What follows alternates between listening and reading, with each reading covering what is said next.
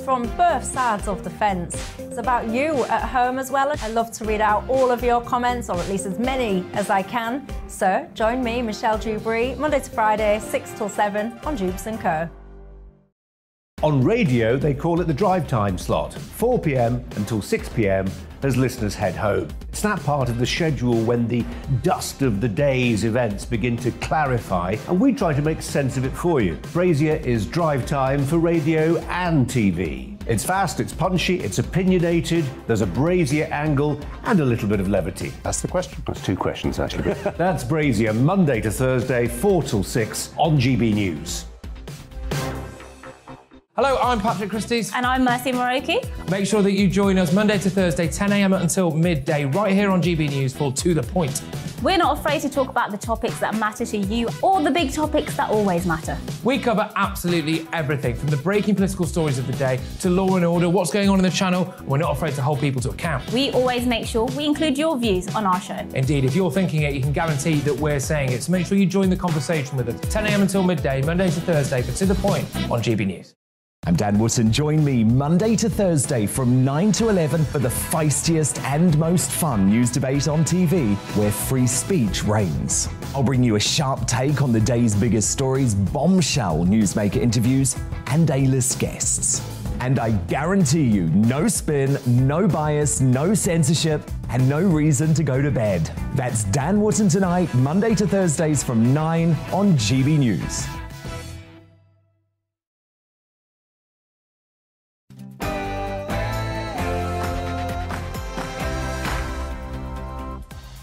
And welcome to this bank holiday edition of On the Money, where we're focused on the UK's cost of living crisis, helping you beat the squeeze. I'm Liam Halligan. For the next hour, we'll be talking about food prices. Because Bank Holiday Monday, the sun's shining across most of the UK, it's meant to be a time to be happy and relax. But for many millions of us, concerns about making ends meet are nagging. And now, one of the UK's most experienced retailers has warned that food prices, which have been spiralling upward, are set to rise even more. What should the government do to help us make ends meet? What should it do? We'll be hosting a detailed discussion, as ever, on the money, after the GB News headlines with Rosie Wright.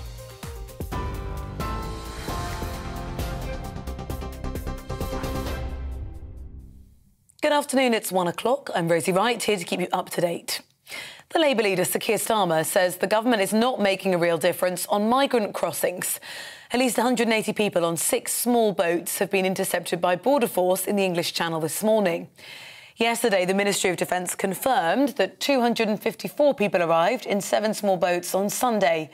That follows 11 days without crossings, with strong winds and choppy seas believed to have been a factor.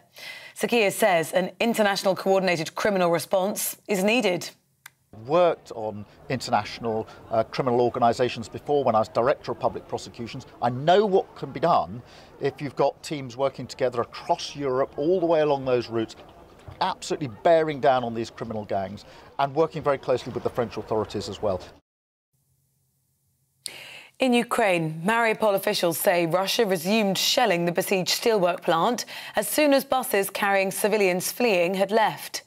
President Zelensky says around 100 civilians were evacuated from the site on Sunday.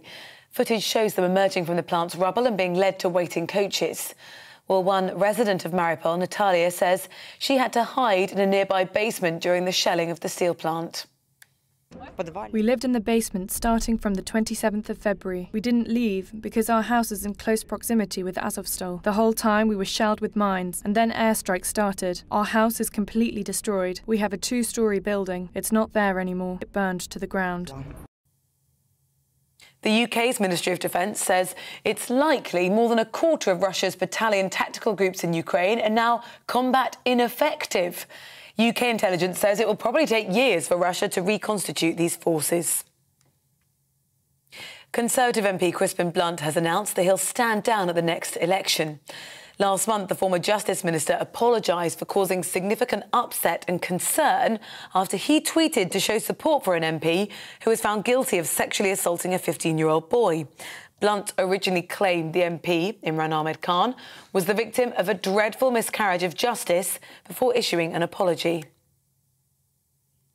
A senior Conservative is rejecting calls to introduce an all-woman shortlist to replace the former MP Neil Parish. Parish sparked a by-election in his Tiverton and Honiton constituency after he resigned after admitting watching porn in the Commons. Some Conservatives had suggested that a female candidate should replace him. The Minister for Higher and Further Education, Michelle Donnellan, told GB News imposing arbitrary quotas does not do women any favours. I find quotas demeaning to women.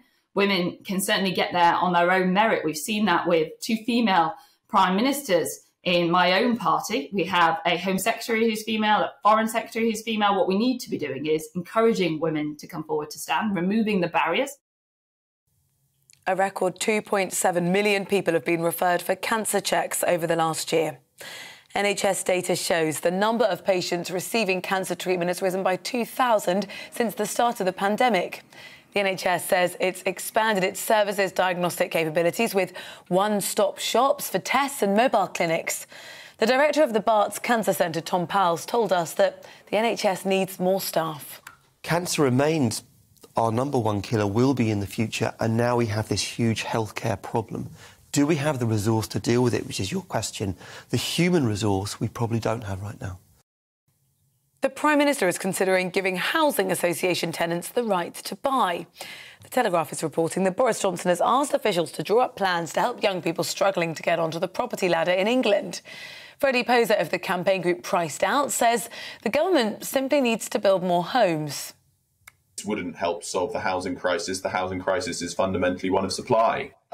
We need to find a world where we're building enough houses. Playing around with things like right to buy for housing associations will simply mean that there's less social and affordable rent properties available in 5 years, assuming we don't build them. New research warns that delays in passport processing could cost over £1 billion in cancelled trips this summer. Research from the Centre for Economics and Business estimates there's currently a 50% probability of people having a successful and timely passport renewal. The Passport Office is advising to apply 10 weeks in advance because of the delays. You're up to date on GB News. I'll bring you more as it happens. Now let's head back to Liam for On the Money.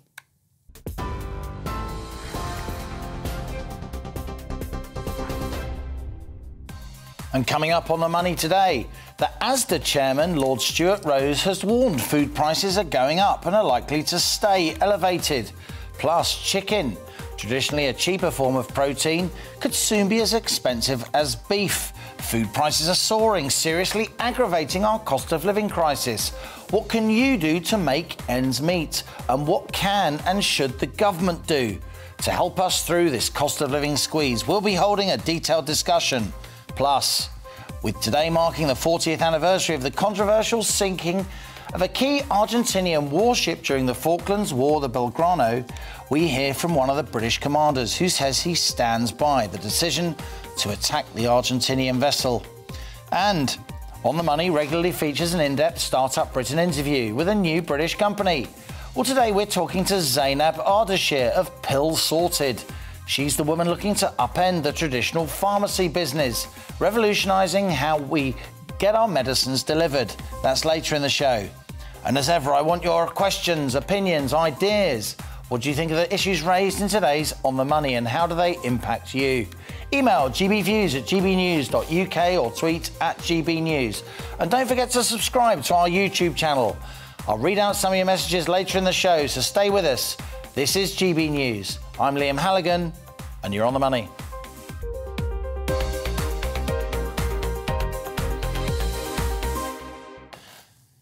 Now, even before the war in Ukraine, UK inflation was at a 30-year high. As we emerged from lockdown last summer, demand surged, but global supply chains remained broken, pushing prices up. Then, at the end of February, Russia invaded Ukraine, of course, sending fuel and food prices into overdrive. World food prices jumped nearly 13% in March alone. That's according to the Food and Agricultural Organisation's price index. And that was in large part due to this Russia-Ukraine conflict. Both countries are, of course, major producers of wheat and other crops, millions of tons of which are shipped out via the Black Sea to the south of Ukraine, now mired in conflict. Many leading sea freight lines anyway refuse now to handle goods originating from Russia. With global food prices spiralling upward, attention's turning to UK production. But prices for the fuel and fertiliser that farmers need are also soaring, making homegrown food more expensive as well. We're suffering serious agricultural inflation. That's from the National Farmers Union. And they're not kidding. The cost of UK farmers' imports, including fuel and fertiliser, are up around 30% on a year ago. And that, of course, feeds into the price of food in the shops. Supermarkets like Asda are indeed acknowledging that food prices, up 5.9% over the last year on official data, are set to rise more. Asda chairman Stuart Rose, a Tory peer, is warning high food prices will be with us for a while. Food prices will go higher and stay high for quite some time, I fear, said Lord Rose this weekend. It's going to be very hard, he continued, and I see no quick solution to this. Stuart Rose used to run Argos and then Marks and Spencer's. He's a very, very experienced retailer, and he's demanding the government do more to help ease the cost of living crisis, while stressing that Asda has dropped and locked, his quotes, the price of many necessities. Stuart Morrell's chief executive of Co-op has also weighed in. He's warned that chicken could soon cost as much as beef, given the rising price of wheat and barley used to make chicken feed, and given the huge disruption to chicken exports from where, yes, you've guessed it, Ukraine. It's Bank Holiday Monday, the sun's shining. We're meant to be happy, but many millions of us will have nagging concerns about making ends meet. So that's our On the Money question today. What can the government do to tackle spiralling food prices?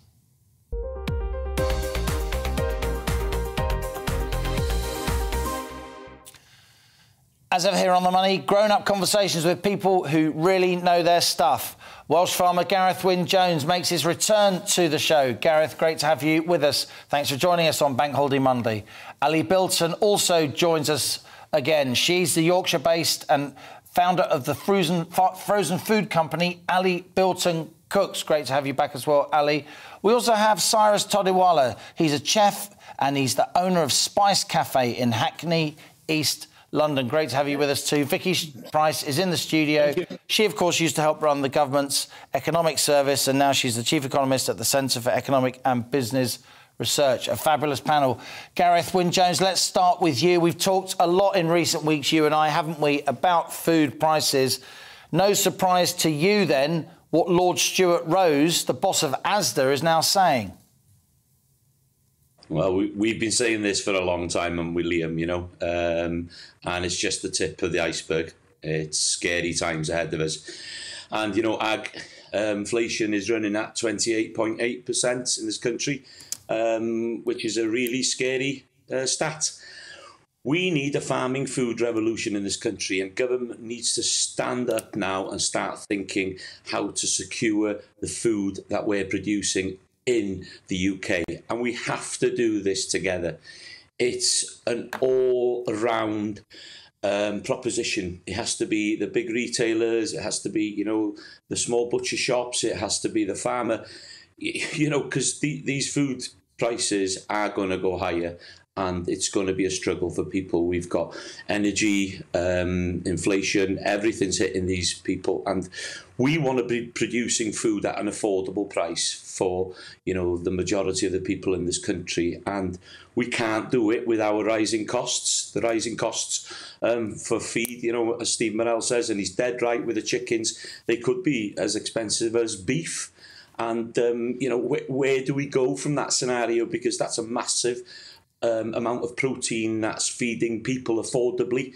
Let's not forget that, you know, we can have our grass-fed, like we've got lamb and beef, which is fine. But again, you know, we have to produce it affordably for the masses. That's our job, and to do it in a regenerative, environmentally and sustainable way. So massive challenges, but food security, and the government needs to step in ASAP before we sleepwalk into food shortages, like I've been saying for the last 6 months, and not many people have been listening on mainstream media except for GBNews. Fair play.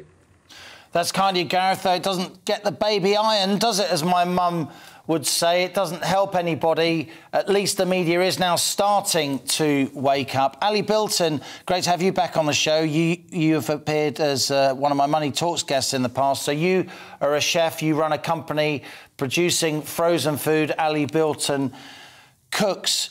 What do you think of the fact that the big food retailers, Stuart Rose, a major figure, the guy runs Asda, he used to run Argos, used to run M&S. He is now warning of what's happening. He said that his supermarket, very much a discount supermarket, is dropping and locking the price of those necessities. But in fairness to him, it takes something, doesn't it, for a retailer to put their head above the parapet and say food prices are going up and they're staying up. Yeah, it is. It's a very difficult situation for all of us. I've noticed over the last week or so, or the last month, particularly, I was just saying, the cost of chicken. We do quite a few chicken dishes here, and just recently gone up hugely. I mean, I work 6-7 days a week now, and I'm looking at perhaps the cost of value-added meats like chicken fillets or duck fillets and things like that. I'm thinking of, perhaps buying the whole thing, because obviously the cost of labour is causing the price of that sort of thing to go up. So perhaps I buy in the whole chicken and I factor in the cost of doing it myself, of boning the chicken out. But then that's the cost of my labour, and is it worth doing that? But what we try to do here is to cook as seasonally as possible, and to use as many local suppliers and producers as possible. So we have very few food miles. I bought an electric van. Fortunately, I bought it last year with the sort of view of doing a more environmentally friendly. But in fact, that's been a big, useful investment for me, because we can deliver much cheaper, which we do, to people. And so that I'm factoring in that into my price, that I can deliver much cheaper. So I have to, but I'm still not making as much money on the food as I was before. So, but because we cook seasonally and we cook frozen food, I can lock in the price at the time. And then, I have to think about it a little bit further down the line, which obviously is going to become a bigger problem. But people can buy from me now at a fixed price, and then I can maybe have to lock that in, think about that when I cook the same dish again. So they can buy things from me now that will last for 6 months. And so that is a saving in itself, possibly, hopefully, that people will look at it in that respect. Very interesting. Yeah, your customers can buy food now free. It's obviously frozen. That's your model. And then that can maybe, in a way, hedge against those rising prices going forward, depending on the size of their freezer. Cyrus Todiwala, Ali Bilton, who we just heard from in Yorkshire, is in a competitive business.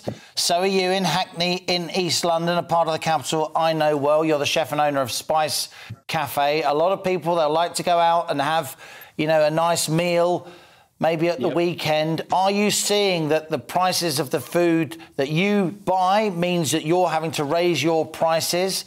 Is that affecting your footfall, the number of people who are turning up? That is the greatest challenge we've got, Liam, at the moment, because food prices are fluctuating every single day. It's not that we can actually fix anything. These days, we cannot even fix a periodical contract for some of the products that we buy, because prices are going up all the time. Letters are flowing in every week from different suppliers, and it's becoming very difficult to try and maintain a certain margin on a menu without actually now having to put the prices up again. But we don't know where this will end, because there is no clear indication as to how much this inflation is going to continue. Because along with that, we have the rise in power, cost of gas, cost of electricity. Everything is going up at the same time. And unfortunately, eventually, the poor customer will have to pay more money, which means that there is a chance that restaurants will now start to really suffer, and maybe people may go out much less than they used to because of the fear of rising costs. And I think it will have a knock-on effect across the entire industry, which is struggling to survive post-pandemic. As it is, we have huge costs to refer to. And over and above that, with the rising costs of raw materials, Oil, for example, has gone up nearly 15 pounds for a 20-litre drum. So Cooking that oil. alone Cooking itself oil. is a massive impact. Yeah. Cyrus, hold that thought. Vicky, briefly to you, we're going to go to the break. We're going to carry on after the break with this discussion. And we've just heard there from a farmer, from a food dispatch wholesaler, if you like, from a restaurant owner. We're seeing there, aren't we, in what those three frontline business people have said, what inflation does. It doesn't just raise the cost of living, it starts to drill down into business confidence, it starts to curtail investment, it starts to strangle growth. Absolutely, and we need to worry about that very significantly. But it's interesting, we've just been hearing what customers might do in the future, those who buy the food from supermarkets or maybe frozen already, and those who perhaps may not be going out as much in the future.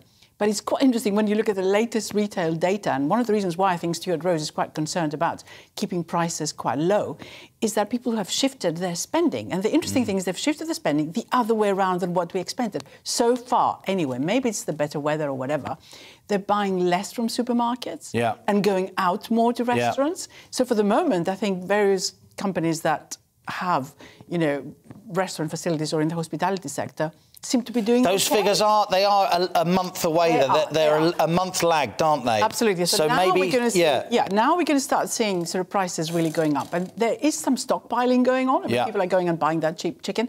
But one newspaper report today is suggesting that, and I can check it since there is a Marks and Spencer opposite where we are now. On the way out, I'll look at it. They say that free-range chicken per kilogram is exactly the same price at Marks and Spencer as free-range British rump steak. Unbelievable. So this is unbelievable. And chicken is traditionally a much cheaper form of protein because it costs usually less to produce, but the chicken feed prices are going through the roof because wheat and barley that is used to create chicken feed, the prices of those are going through the roof, and it goes back to Russia and Ukraine. This is an interesting discussion because this is On the Money with me, Liam Halligan, on GB News TV, DAB+, digital and online. After the break, we'll keep this discussion going with my expert panel. Your emails are flooding in thick and fast. We'll read out some of those soon. Stay with us. You're On the Money.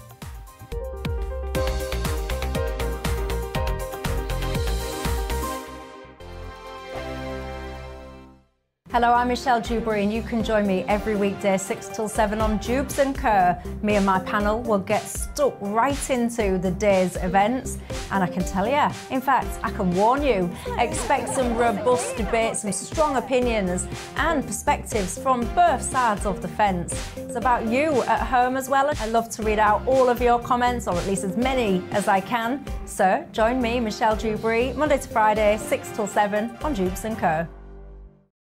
On radio, they call it the drive time slot, 4 p.m. until 6 p.m.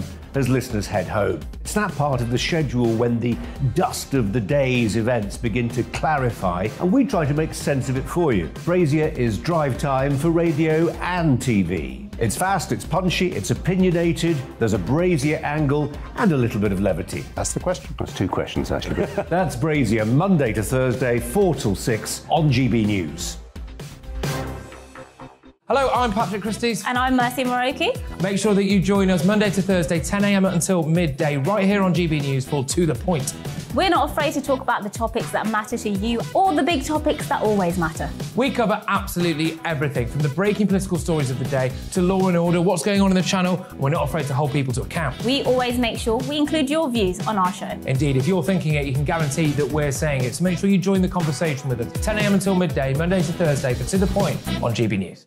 I'm Dan Wootton. Join me Monday to Thursday from 9 to 11 for the feistiest and most fun news debate on TV, where free speech reigns. I'll bring you a sharp take on the day's biggest stories, bombshell newsmaker interviews, and A-list guests.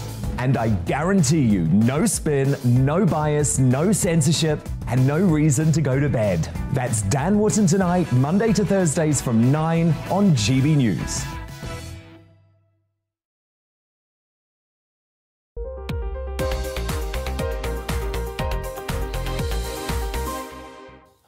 Welcome back, you're On the Money, and we're discussing what can the government do to tackle the spiralling cost of food. This as Lord Stuart Rose, retailing legend, the boss of Asda no less, is warning that food prices are going to get higher and they're going to stay there. As ever here on The Money, we have an expert panel. We've been talking to Gareth Wyn-Jones, a farmer in Wales. We've been talking to Ali Bilton. She's based in Yorkshire. She runs the frozen food company, Ali Bilton Cooks. We've also been talking to Cyrus Todewala, chef and owner of Spice Cafe in Hackney. I'm going to turn back to Vicky Price. Vicky, you used to be a very senior civil servant. You were one of the most important economists in Whitehall. So what can the government do? This is getting really serious.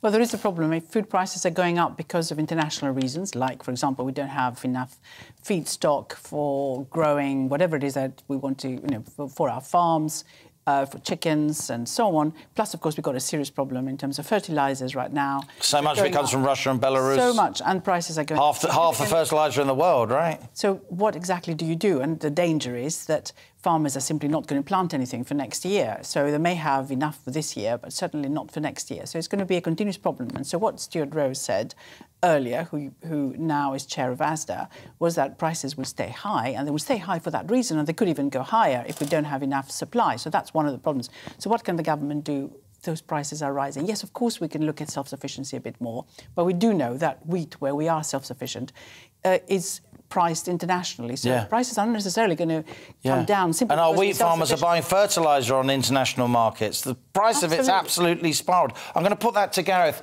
Gareth Wyn-Jones, I live in the east of England, as we've discussed in the past. I talk to lots of farmers in my locality. They're telling me the price of fertiliser, 200 quid a tonne last year, £1,000 plus a tonne this year. They're telling me it's coming off a little bit, but it's still 4 times higher than this time last year. Does that mean that farmers are planting less? Does that mean that with less fertiliser, the land that they do plant will produce less? Does that mean that these high food prices, as Stuart Rose is warning, are basically locked in for at least a year? Yeah, what people forget is, the primary producer here is the farmer all the time. And, this has hit us quite a few months ago. The doubling in diesel, red diesel's gone from 50p up to £1. You've said about the fertiliser. The feed cost has gone astronomical. And what a lot of farmers have done and will be doing is they're turning the food tap, OK? So we'll be producing a little bit less. I could take you to many farms in this area where, they're cutting down on stock. They're putting less fertiliser, so they'll have less grass to feed less stock for next year. And it's the same across the board. The guys that are milking, they'll be the same. The big boys are getting hit really, really hard. So, Gareth, let me put this to you, if I may. Gareth, let me put this to you, if I may. You're planting less because farmers can't afford to literally bet the ranch, right? Because the fuel to lay the fertiliser, because the fertiliser itself is more expensive, because the finance they may need to pay for this stuff, the rate of interest they'll be paying on that finance will be going up as well. The 3 Fs of farming that you and I have spoken about, right? Fuel, fertiliser, finance. With some kind of government support, could that production be bolstered? It sounds like a return to the European Union or something, doesn't it? Except you'll be paid to plant rather than paid to not plant. It's a slow process, isn't it? When you're putting that seed in the ground, 6, 8, 10 months for it to sow and then start reaping the rewards of that. And, it's 28 months for me to have a calf and then to produce beef at the end of it. 9 months for a lamb. So these are long processes. We're the only businesses that are producing something and not knowing what we're going to get at the end of the day. And I really feel for the consumer and the customer because, supermarkets are still making a profit, still making massive profits. We've seen that on Tesco's. We've got 2 small businesses with me sitting here which are really struggling because this is the difference. We want to be making sure we've got food security, Liam, in this country, and it has to be government-driven.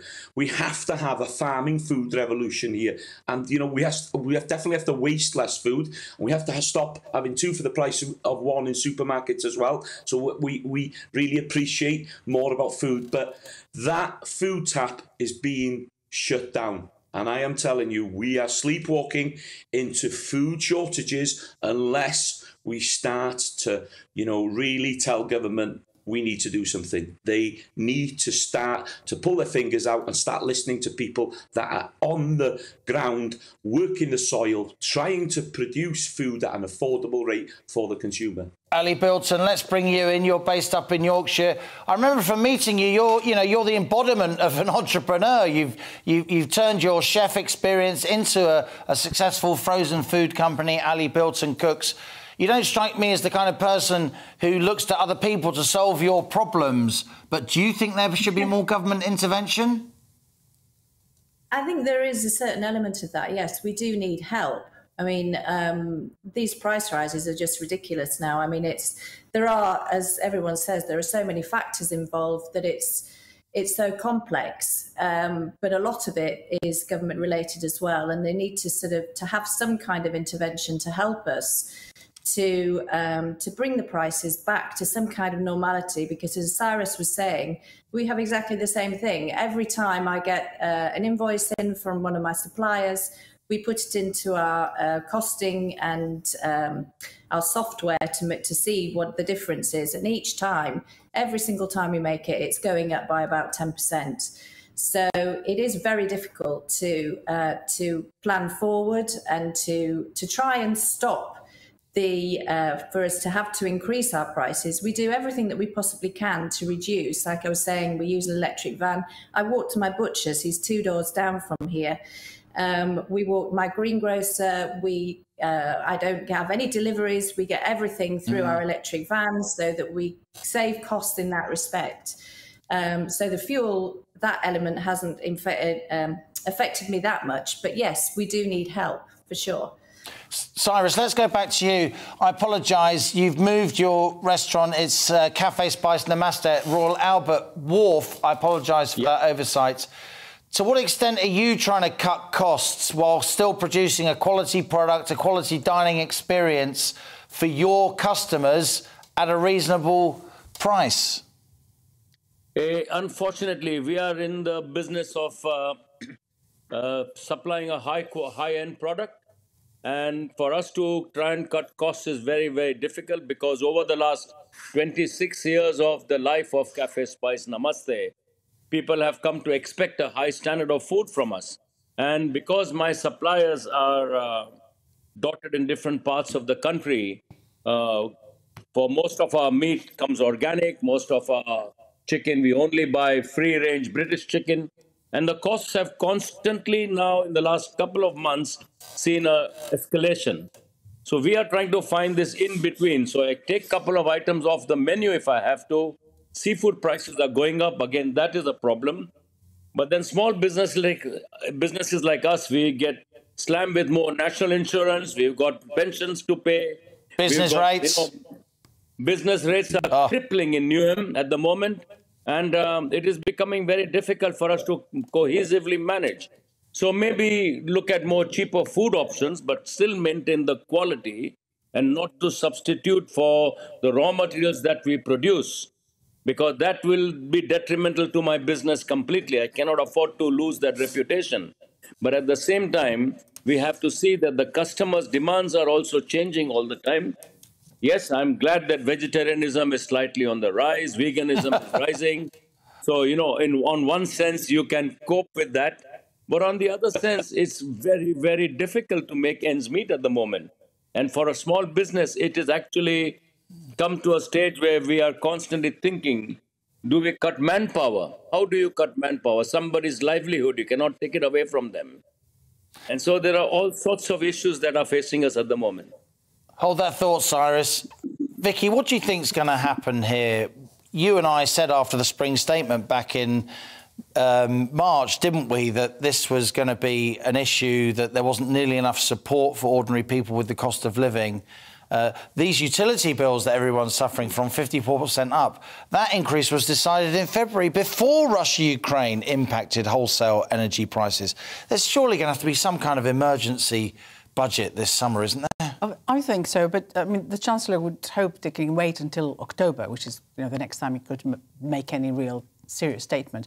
But we saw through COVID that there were so many emergency budgets, lots of announcements, and actually even before the budget, this time round in spring, we saw a number of, or in late winter, we saw a number of announcements already made before it. So there is nothing to say that we're not going to get something more, and I think we will. There's so much pressure now. The benefits increase hasn't been sufficient, really, and that's a problem way behind the inflation that we're seeing at present. And really making up for it, we need to move into this quite quickly, because it is the people at the lower end of the pay scale who spend most of the money on food and fuel, and they're the ones that are hit worse. Here's a prediction with the likes of Stuart Rose, a major British retailer, saying what he said over the weekend that we've highlighted today. I expect some kind of, even if it's a gimmick, before the local elections in Thursday. But we shall see. We'll be discussing this many, many more times. Vicky Price, Chief Economist at the Centre for Economic and Business Research, thank you so much for being here with us. Thank you, Ali Bilton of Ali Bilton Cook, Cyrus Todiwala of Cafe Spice, Namaste at Royal Albert Wharf in East London, and, of course, Gareth Wynne-Jones, Welsh beef farmer, all friends of the show, all part of this panel that we brought you here today on The Money, because that's what we do. And coming up, it's Startup Britain interview with Zainab Ardashir. She is co-founder and CEO of Pills Sorted. That's the company which believes the typical pharmacy experience has long been in need of an upgrade, with pharmacists facing high demand and manual, repetitive tasks. We'll be talking to her after the GB News headlines with Rosie Wright.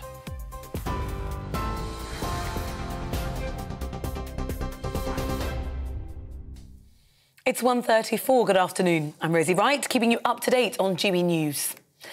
At least 300 people have been intercepted on up to 9 small boats in the English Channel so far today. Over 250 people arrived in 7 small boats on Sunday. But Labour leader Sir Keir Starmer has denied he broke COVID-19 lockdown rules while in Durham in April last year. There was no party, there was no breach of the rules, and there's nothing really to add to that. Contrast that with Downing Street, where we know there have been 50 fines issued already in Downing Street in relation to goings-on in Downing Street. I think that makes Downing Street the most fined workplace in the whole of the United Kingdom already, and criminal investigations are going on. In Ukraine, Mariupol officials say Russia resumed shelling the besieged steel plant in the city as soon as buses carrying civilians had left. Footage shows people emerging from the plant's rubble and waiting to be led to coaches. One woman said she and her baby had been waiting for 2 months to be rescued. A record 2.7 million people have been referred for cancer checks over the last year. NHS data shows the number of patients receiving cancer treatment has risen by 2,000 since the start of the pandemic. Conservative MP Crispin Blunt has announced that he'll stand down at the next election. Last month, the former Justice Minister apologised after he tweeted in support of an MP who was found guilty of sexually assaulting a 15-year-old boy. Well, Blunt originally claimed the MP, Imran Ahmed Khan, was the victim of a dreadful miscarriage of justice before then issuing an apology. You're up to date on GB News. We're on your TV, online and DAB+ radio. Liam will be back shortly with On the Money.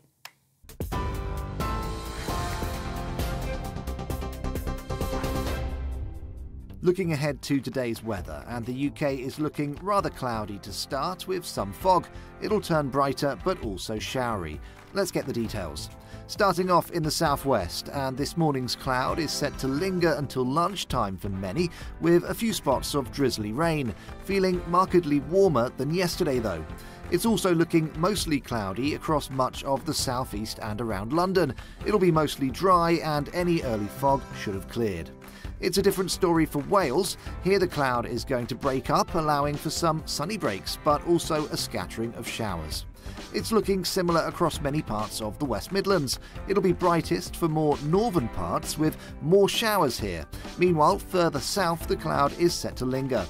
Coastal parts of northeast England may have some lingering fog as we head through lunchtime and into this afternoon. Inland, things will be brighter, but a greater chance of some showers developing too. Whilst northern areas of Scotland are looking mostly fine with some lengthy bright periods, it will be more showery for central and southern parts, though still some sunny spells. There'll also be a mixture of sunny spells and scattered showers across Northern Ireland. Here temperatures are set to reach highs of around 15 Celsius. There'll be further showers as we head through the afternoon, with the cloud in the south breaking up. And that's how the weather is shaping up for the rest of the day.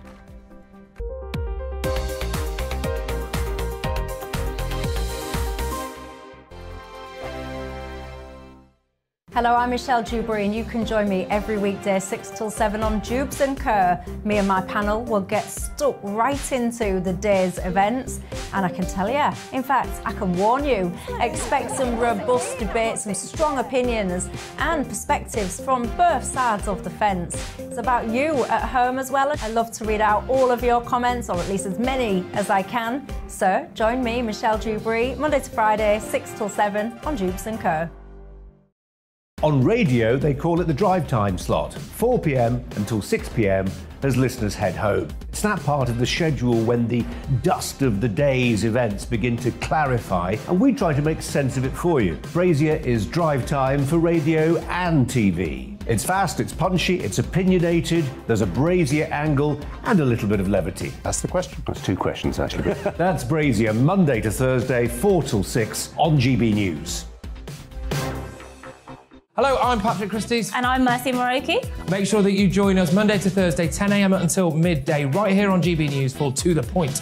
We're not afraid to talk about the topics that matter to you, or the big topics that always matter. We cover absolutely everything, from the breaking political stories of the day to law and order, what's going on in the channel. We're not afraid to hold people to account. We always make sure we include your views on our show. Indeed, if you're thinking it, you can guarantee that we're saying it. So make sure you join the conversation with us, 10 a.m. until midday, Monday to Thursday, for To The Point on GB News.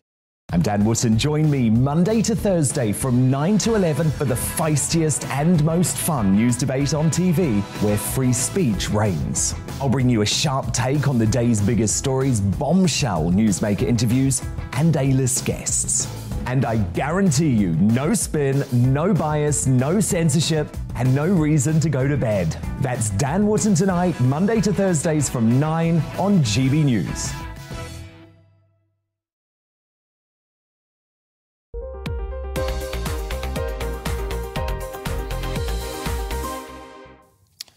Welcome back, you're on the money.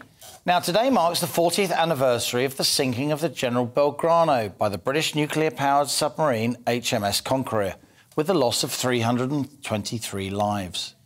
It proved to be the most controversial moment in the 1981's Falkland War, as our Home and Security editor Mark White has been finding out. There was a cheer as we heard the explosion, and the captain reported from the periscope seeing it, because we had done what our government tasked us to do, and we were very professional about it.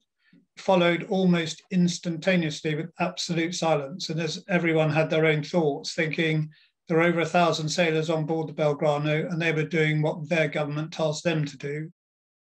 It's 40 years since Vice Admiral Sir Tim McClement was a young lieutenant commander in the Royal Navy, second in command of the submarine HMS Conqueror, as it shadowed and then fired on the Argentinian cruiser General Belgrano. It was one of the most controversial episodes in the Falklands War, with claims the Belgrano was sailing away from a 200-mile UK-imposed exclusion zone around the islands. But Prime Minister Margaret Thatcher agreed with her senior military commanders that the Belgrano posed a direct threat to the Royal Navy task force heading for the South Atlantic. Admiral Woodward had 2 carriers and not very many Harriers, and the Argentinians had over 200 aircraft, so we had to protect our carriers, because if we lost one, then that would be the end of our ability to retake the islands.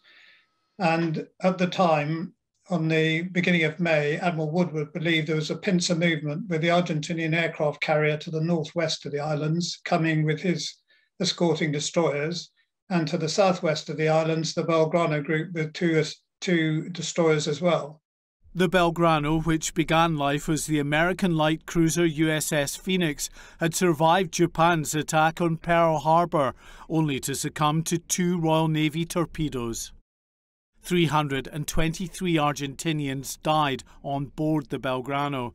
This notorious Sun headline at the time was later toned down as the extent of the loss of life became apparent. It was the big turning point. They knew from that moment, I can remember being told, I was with the troops in the Canberra at the time, that this had happened. And within 2 days, of course, the Sheffield was sunk. And everybody in charge knew there was going to be a real war. Whatever talks might or might not happen, there was going to be a real war. And they realised there were still going to be problems, big problems. Safeguarding the Royal Navy Task Force was at the heart of the decision to sink the Belgrano. Vice Admiral McClement says the actions of those on board HMS Conqueror were fully justified. One regrets loss of life in war.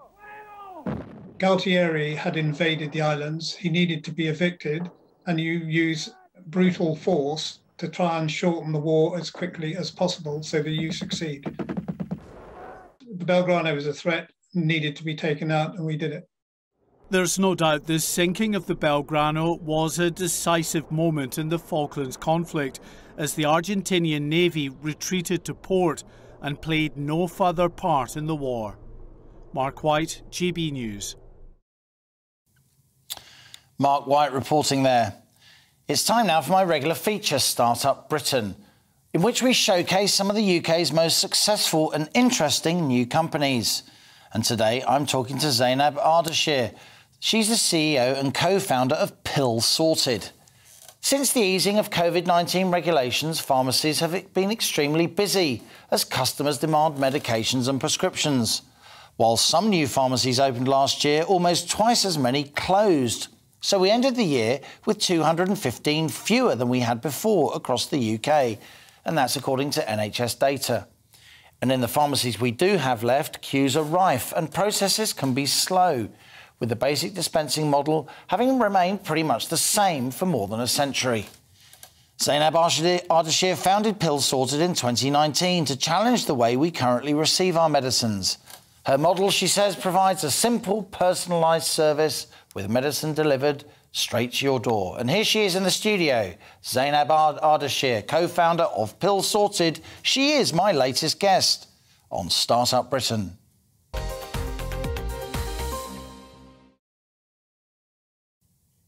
Zainab, great to have you here on the show. You're more than welcome here on The Money. Thank you. Hi, Liam. And may I say happy Eid to your viewers at home? Certainly may.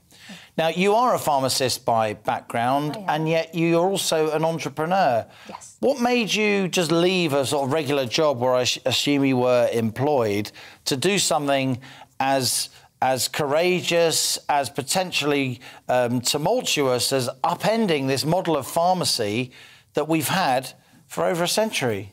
Absolutely. So I've been a pharmacist for the past 17 years. And the best parts of my day are when I'm listening to my patients and I'm helping them understand the science behind the medications and supporting them live healthier, happier lives. Any time that I spent on manual, repetitive tasks, I felt at a loss. And there's a lot of them because pharmacy as an industry needs modernization. The infrastructure is based on a 200-year-old legacy system of paper prescriptions. That's why I set up... With the famous doctor's scrawly handwriting that only you can read. Absolutely. It properly needs decoding, actually. Yeah. So I set up Pill Sorted as a new model of pharmacy, ones that care first but fully enabled by technology. We deliver people's medication because that's what they want. We deliver their repeats on time, making sure they never run out of the medicine. We deliver the acutes on demand as well. And we upgrade the care. They can counsel their pharmacists, other healthcare professionals from the privacy and comfort of their own homes. So let me ask how it works. I go to the doctor if I can get an appointment. Yeah. Can't tell you how many emails I've had from people who can't get a doctor's appointment these days. Or I'm able to renew a prescription, an existing prescription, with a phone consultation, which is also possible, of course. I then get that prescription. What happens? I don't get something in my hand with a scrawled piece of writing on it, and I don't then have to go to my high street in order to queue up at a pharmacist to get the drugs dispensed to me. That's where the word comes from, right? Dispensing chemist. How does your model work, and is it available on the NHS? Absolutely. So that's the beauty of NHS. NHS has connected all the GP surgeries and all the pharmacies via an electronic system, an electronic database. So you as a patient can ask your GP surgery or ask us, the pharmacists, and say, I want you to be my NHS pharmacy. OK. In that way, we link it to the NHS database and say, I am this patient's NHS pharmacist. When you go to the doctors, they will write your prescription, but the prescription is electronic. And you get copied in, as it were. Exactly. And then you're that is your instruction from the doctor because it's a secure email. Absolutely. And then you then post, or do you deliver by courier? Do you use the raw mail? How does that work? Very good point. We use our own fleet of regulated, reliable drivers because it's a bit dangerous to send drugs through the post, of course, isn't it? And in some cases, it's I think it's actually against the rules. Certain kinds of drugs. Rules have changed quite a lot. If I give you a spectrum of what's out there right now, on one side we've got 14,000 community pharmacies, which provide the face-to-face personalised service. On the other side, we've got the online pharmacies that deliver usually via postal service, actually. And there has been a lot of hit and misses of what they can deliver and what not. Right. Pill Sorted combines that personalised feeling and it keeps it consistent with the technology that we have. Yeah. And we deliver by hand delivery. So that fleet of drivers that go to the patient's home can bring trust that there's a pharmacy behind it. Okay. So, and it's all integrated, yeah. So do you still have a physical location for the pharmacies under your model? Of course. So people can still, if they want to, because for a lot of people, particularly during the pandemic, you guys were the front line, right? And I know some of my friends are pharmacists. Yeah, they were working really hard because they felt the GPs weren't always there. Apologies to many, many NHS GPs who did work very, very hard. I'm talking not in general. I'm talking about emails I've had from many, many viewers and listeners about the lack of GP face-to-face consultations. Yeah. Because for a lot of people, the high street pharmacist is still valuable as a reassuring presence, a symbol of trust and a symbol of advice. And under your model, you're not going to remove GPs from the high street, are you? No, that's... pharmacists, excuse me, from the high street. That's a brilliant point you said. There will absolutely always be a need for a walk-in centre, for people to have access to a healthcare professional without having to make an appointment. And I've been a community pharmacist for the past 13 years, and kudos to all my, colleagues. They've done a fantastic job, especially during COVID. As you said, we've been there, we've been, passionately trying our best for the patients. So that is a need. And I credit to NHS, especially in the long-term plan. They have acknowledged this fantastic service that the pharmacies are creating, and they are, changing the models to make sure there are enough services and pharmacies are getting compensated for it. In the short term, I'm focusing on the patients that actually need that delivery service and they need their medication. Because they're elderly or frail and they can't always get to the pharmacy, okay. Yeah, or any other person. So a young mother whose wake-up times is different from the pharmacy shop time. Yeah, of course. They need that help as well. Plus upgrading and making sure that they never run out of their medications. So we make sure that they can have that conversation with the healthcare professional, but from the privacy and comfort of their own homes. So if people want to use your service, what do? Do they ask their GP? Are there other providers like you who are trying to link together the NHS dispensing model?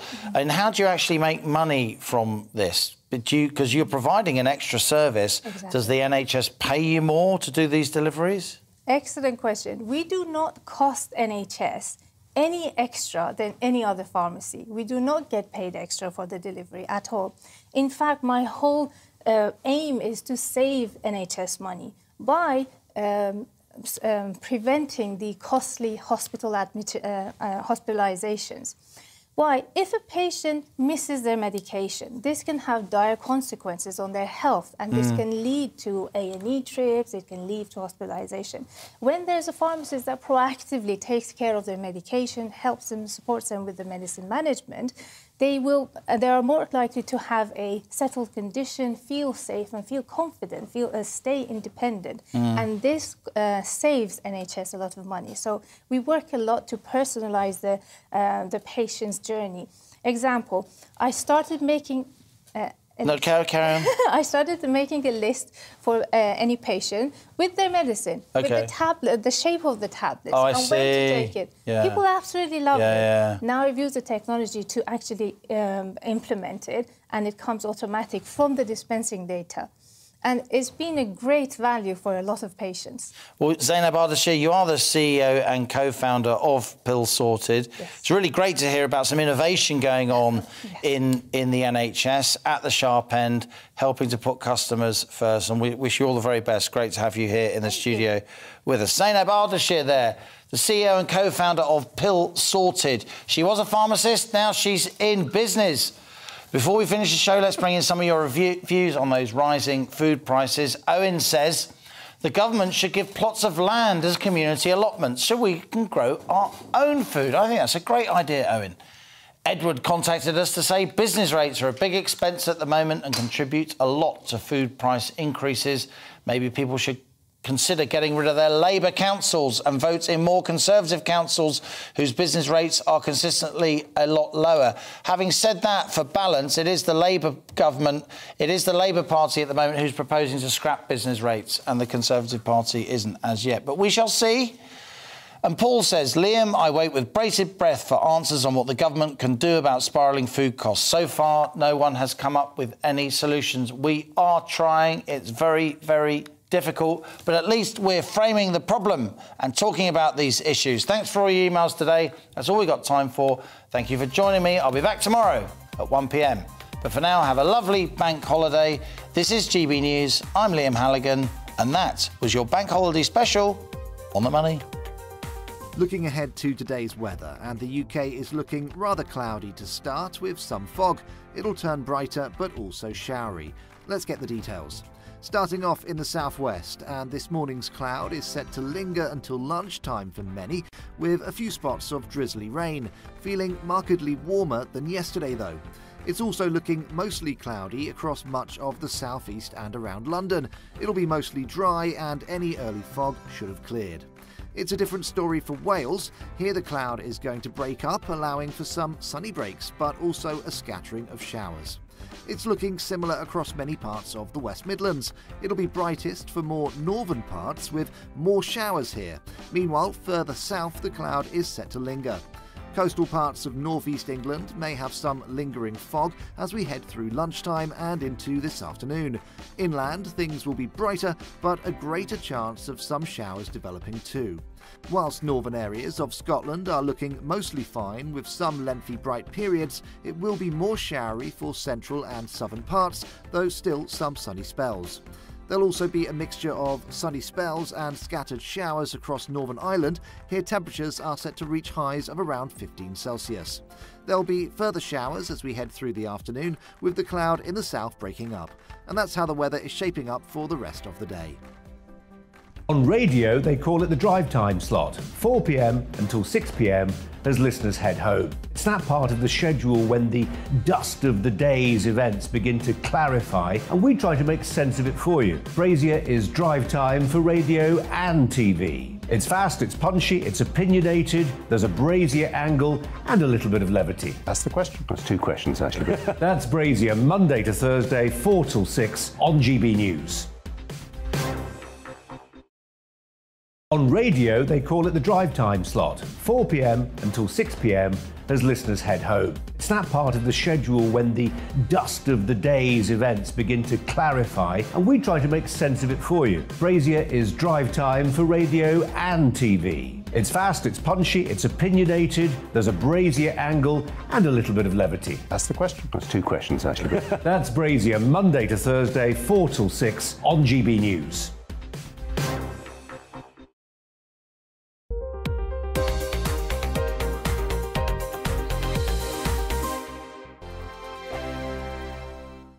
Hello there, I'm Eamon Holmes. And I'm Isabel Webster.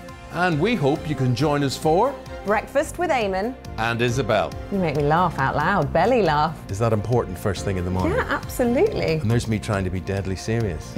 News is a serious business. Yeah, I have to rein you in sometimes. Well, it doesn't stop us laughing at it. It doesn't stop us having an opinion on what's going on. Yeah. And it certainly will not stop us reflecting what you think. Weekdays from 6 to 9:30 on GB News.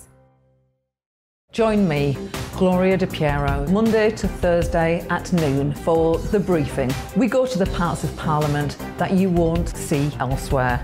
Plus, there's exclusive interviews with MPs from all parties. But quite often, they paper over the real truth. Why does a working class lad like you join the Tories? That's a good question. Don't miss it. Monday to Thursdays at noon on GB News. Hello, I'm